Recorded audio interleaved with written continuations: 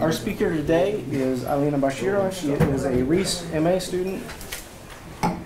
She's also a GRA for Professor Melichova's Minerva project. She does research for that grant as well.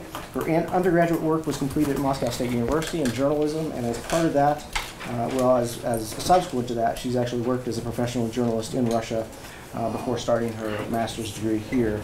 She spent time in Ukraine at a critical point for Euromaidan, and as a result of that, had several conversations with young people there. And I think that's the subject of her talk today. Thank you, Bart.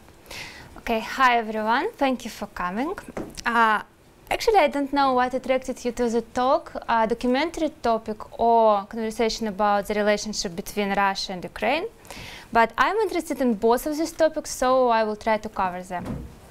First of all, I want to talk a little bit about Kiev and my previous history. I studied at the Moscow State University in the journalism department from 2010 to 2015.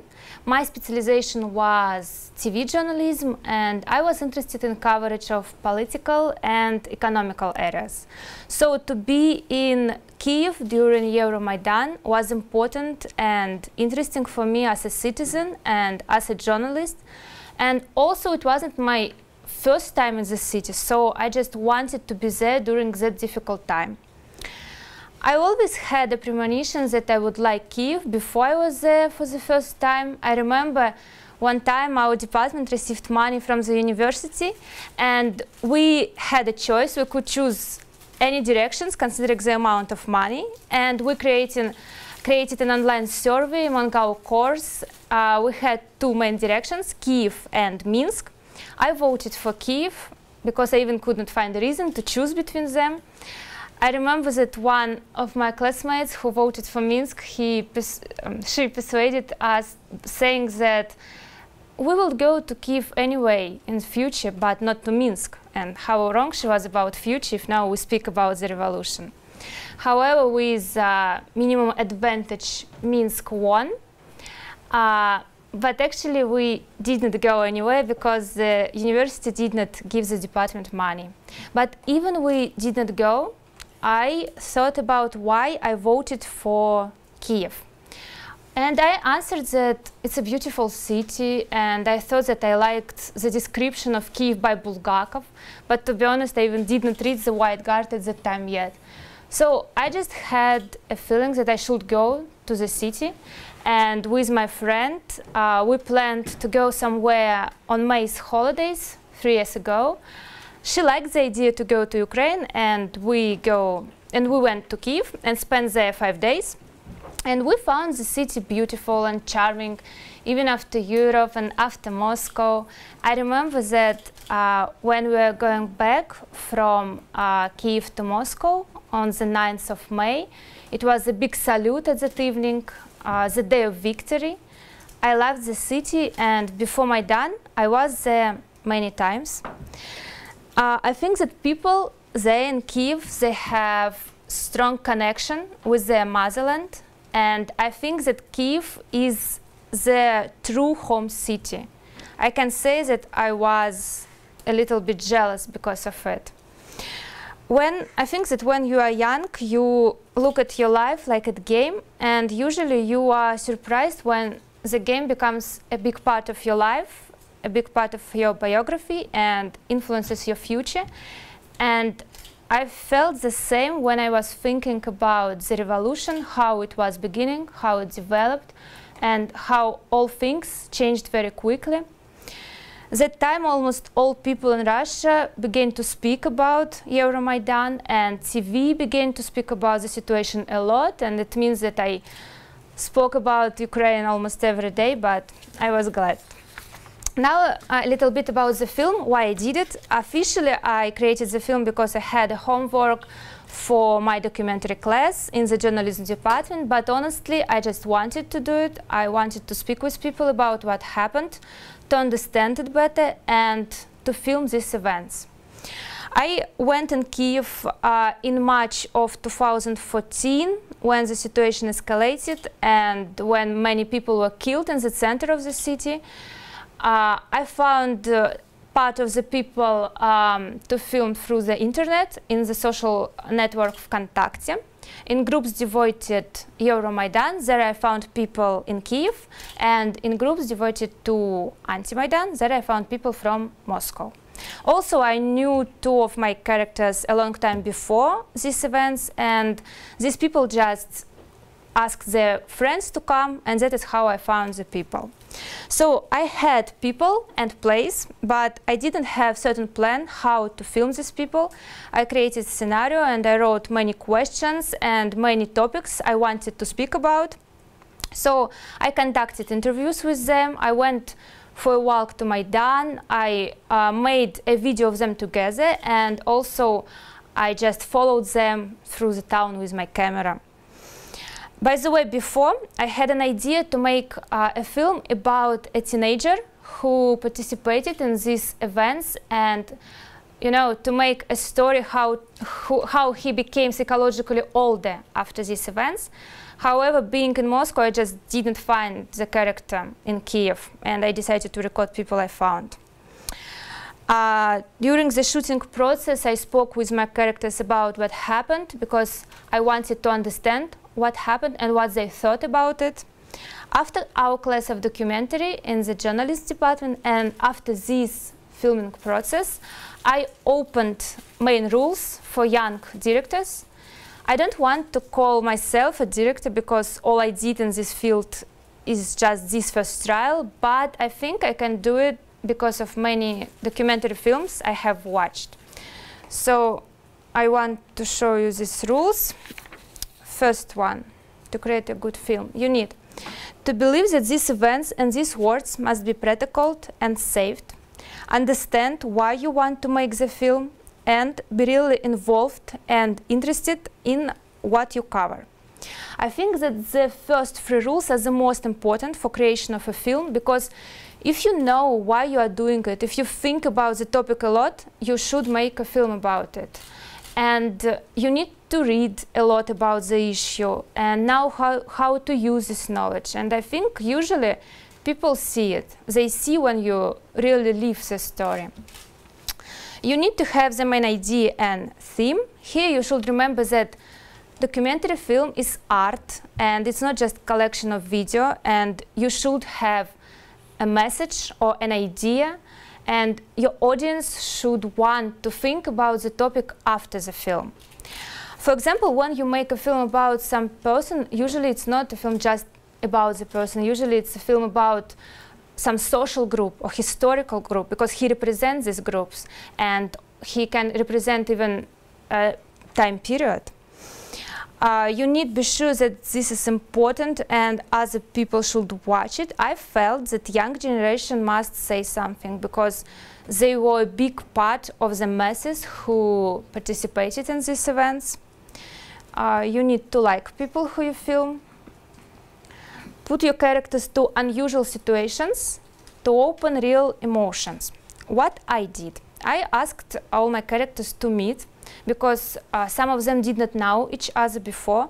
So it was important to put them in an unusual situation, and so they could speak with new people and introduce their positions. And second, I often told them something contrary to their positions, just to look at their emotions. I wanted to create a discussion, and so even when I was agreeing with them, I took the opposite side. And now I want to show you the videos, how it was in my film, like how I did it.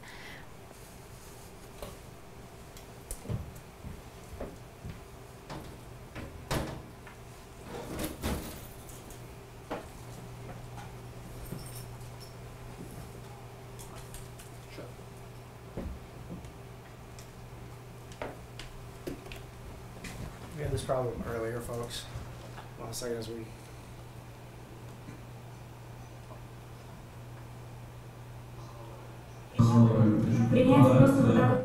Thank you. Убили 100 человек. А так всегда было? Нет, было зло. Принять просто вот так эту правду, в которую все поверили? История пишет объединение. Сейчас нынешняя власть скажет, что это все Россия, это все и прочее. работают следующие, которые начнут говорить о том, что это все было спонсировано Штатом и Европой. And the next one. Мы сначала построили огромный трибушет, который, к сожалению, не стрелял. А вот потом они построили такие рогатки, только очень большие. Вот их я заснял. Они же построили в то времени несколько линий баррикад.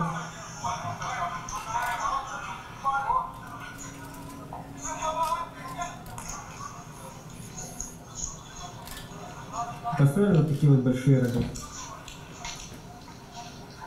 Использовали их до последнего, в принципе. Трибушет, да? Да. Это разновидность продукта. Трибушет — это средневековое устройство, изобретенное, по-моему, в 14 веке, там, найдено в институте. Когда мы говорим катапульта, как правило, мы имеем в виду именно трибушет, потому что трибушет — это катапульта, которая работает под действием противовеса. Большое, маленькое плечо катапульта опускается с груза, верхнее плечо выкидывает снаряд наверх. Меня не столько интересует трибушет, сколько эта фраза о том, что ее пытались соорудить, но, к сожалению, она не стреляла. То есть с той стороны, ну и я с Алиной уже двойня общаюсь, там все равно стояли те же украинцы. И я знаю военнослужащих, которые там стояли по несколько суток, просто там есть, были 18-летние пацаны, призывники, их призвали осенью, их выгнали на мороз, они стояли, и в них бросали там камни, все. К сожалению, не выстрелила. Ты по-прежнему придерживаешься мнения, что она, к сожалению, не выстрелила?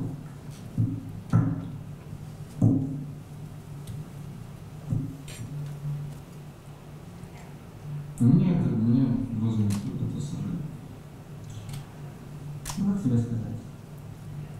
Наверное, я по-прежнему придерживаюсь мнения, что, к сожалению, она не выстрелила. Митингующие потратили на то, чтобы сделать этот трибушет, там часов 9 или 10. Он не сработал. Если бы этот трибушет сработал, бросил бы хранитель какой-то снаряд, то я бы, конечно, не говорил, к сожалению, на сегодня. So on the next video, it happened naturally because they didn't know each other before and they wanted to introduce their positions. What I did else to open their real emotions, I filmed outside more, so my characters needed to go somewhere to show me something, to be among other people. And also the last one, I tried to do something they did not expect. And I will show you the video. There, my character told me that his mother and all relatives on her side are from Moscow region, from Ozero city. And I presented him with a magnet for refrigerator from the city. I knew it before, so I prepared. And this way you can stop them from acting, because all people try to play roles in front of camera.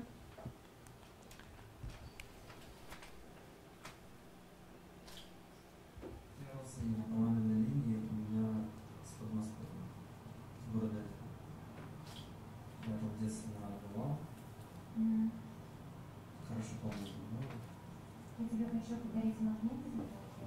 Серьезно? So he really didn't expect it, and you can see how his face was changed. Think about the composition of a film. You need to have some principles which create a structure of your film. You can divide your film on chapters about different people or about different events. I divided my film on chapters about different people. Leave the story with the people. Often directors begin to participate in the story. For example, a documentary film Anton is right here. The director adopted the sick boy she made a film about. Or, for example, you can make a film about your own life. Vitaly Mansky, also a Russian director, he created a film about his classmates from his school in Lvov. Sometimes films influence characters. For example, film born in the USSR, lives of characters had been changed after the film. However, also it's a big question of ethics. Does the director have a right to influence the situation? For example, Georgian documentary film Under the Open Sky told audience about homeless people, and one of them died in the end of the film, and cinema team could help him, but they didn't, because they didn't want to change the reality, because in this case it would not be a real documentary. Next one.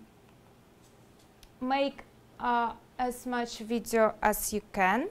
Remember that even though it's a documentary, it's a film, and people should watch it with interest, so you need to introduce it and tell a story. Create a scenario. Again, even though it's a documentary, you need to have a scenario, and you need to have some plan where you want to film these people. Think about the picture and how it looks like. Change of shots. You need, through a film, you need to change shots you use. Sometimes of the shots include distant shot, medium shot, close-up, and detail. And you need to change them every time. Also, you need to ask your characters to move, to show you something, to go somewhere, because you need to have a movement in a frame and alternate moving and static shots. Next one, use symbols and show different sides of the issue. Use symbols. As a symbol, I use the chestnut tree because for me it's a symbol of Kiev, and I show different stages of its blossom. And you need to repeat your image during your film. I will show you how it was in my film.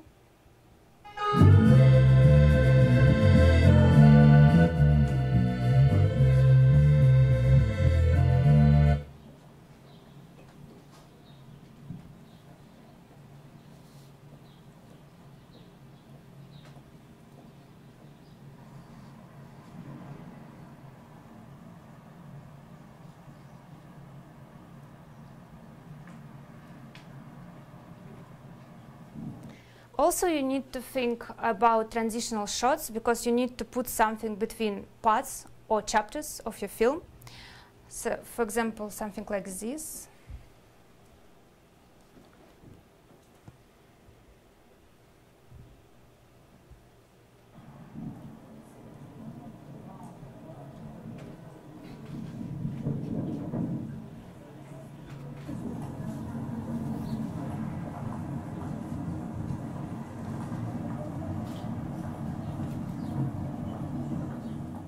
But sometimes transitional shots can be found accidentally, like here.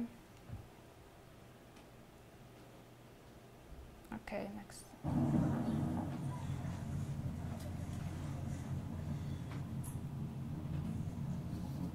Если бы мне пришла повестка вооруженных сил во время происходящего на Грушевского, то есть идти на сторону правоохранителя, я бы не пошел. Если... Okay, next one. Show different sides of the issue. As I said, I found people from Kiev, and I also found people from Moscow, because I wanted to compare their words and their thoughts. Also, I have one character, he is a Canadian, and it was interesting for me to listen to another opinion. And the last one, make as much video as you can.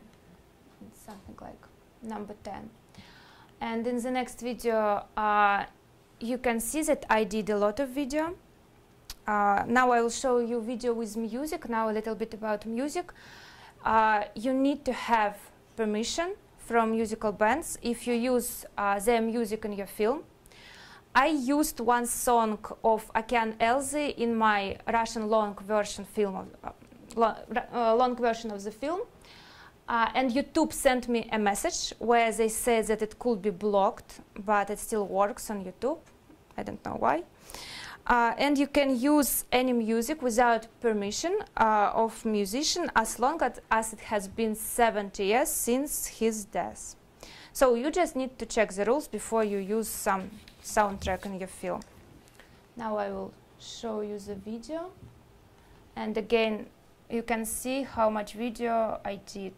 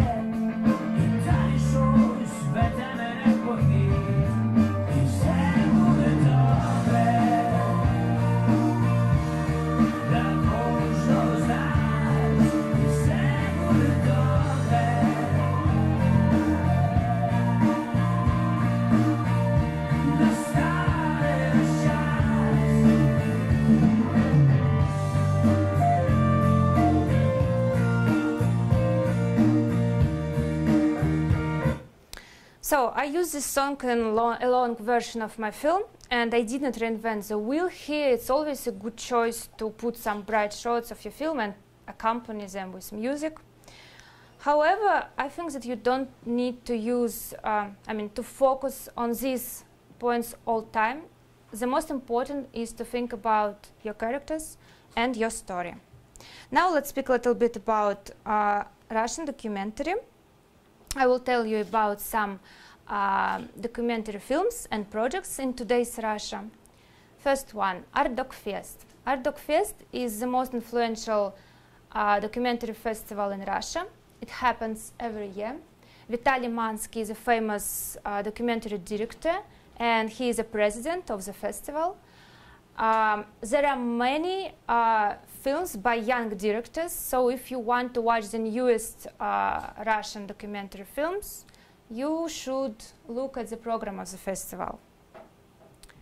Next one, Realность Doc. Realность Doc is a project of three journalists, Alexander Starguev, Alexey Pivovarov, and Pavel Kostomarov. Their idea was to choose ordinary people who want to participate and give them cameras to film their lives. After that, they collected all materials and created many short videos. So this way, they created many videos about different events, demonstrations, and including Euromaidan.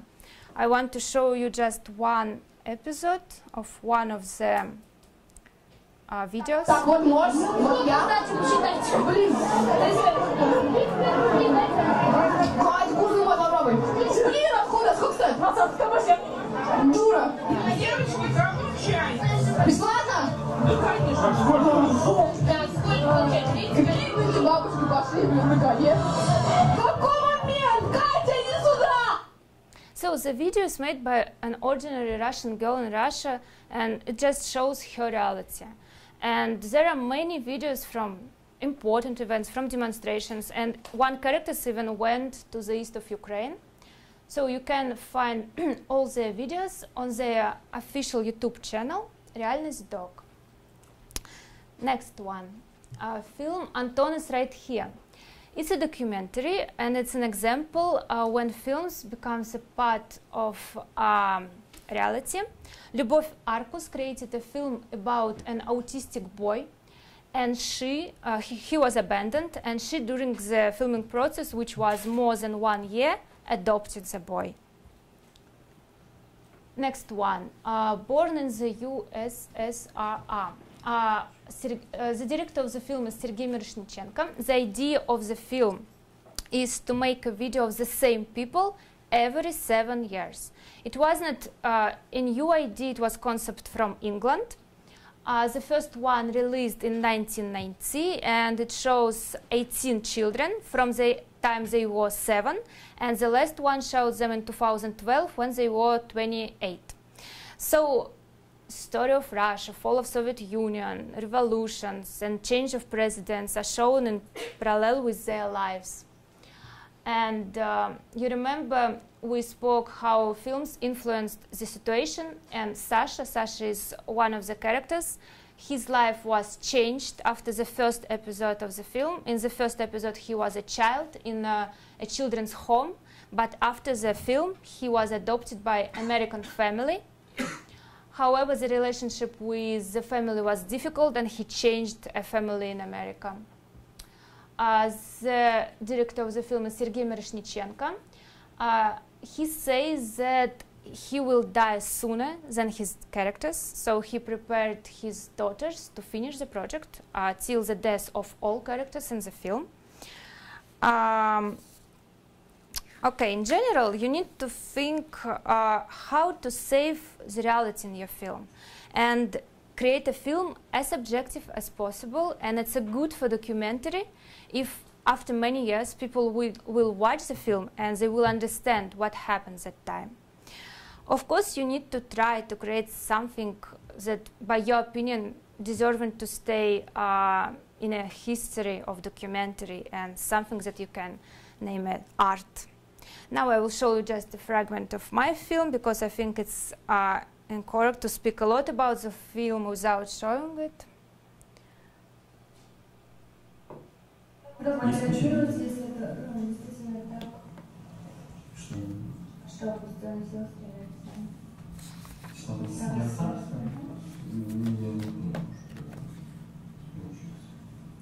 Ты знаешь, если они найдут это доказательство, скорее всего, никто так не готовы.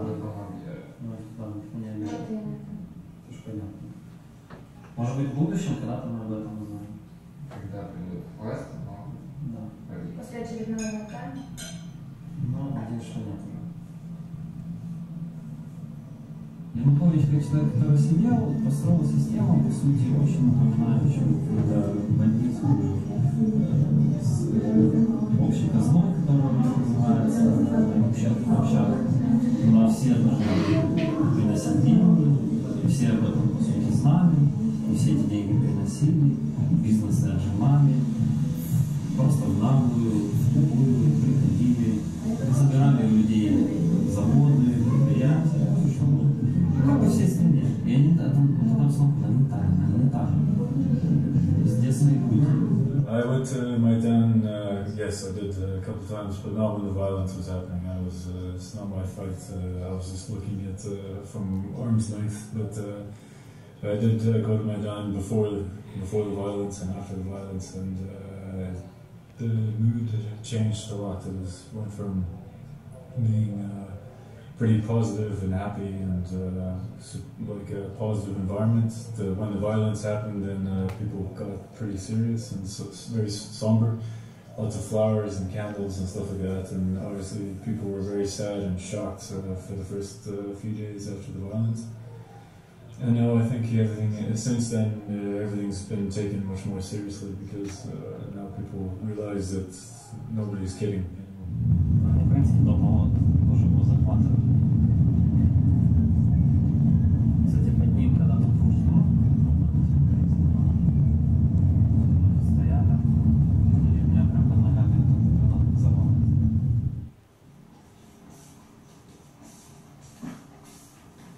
Видишь, вот это?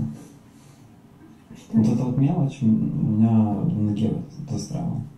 Такая штучка. Ты отвернул такой кусок. 5 миллионов человек жили в полурабстве, грубо говоря. Полурабство. Коррупционная схема, которая работала на обогащение одной семьи, одной политической группы. Не стоит ли это 105-6? Ну, стоит ли? Ну, стоит или нет? Вот это риторический вопрос. Я не могу ответить. Это при том даже, что там среди этих семинаров просто... Я считаю, что на этот вопрос ответит следующее поколение. Да, история, время ответит. Представьте, как люди, например, каким образом отличить. Цветы люди разлагались, на первой там, неделе просто все заваливали. Просто все. Или года все.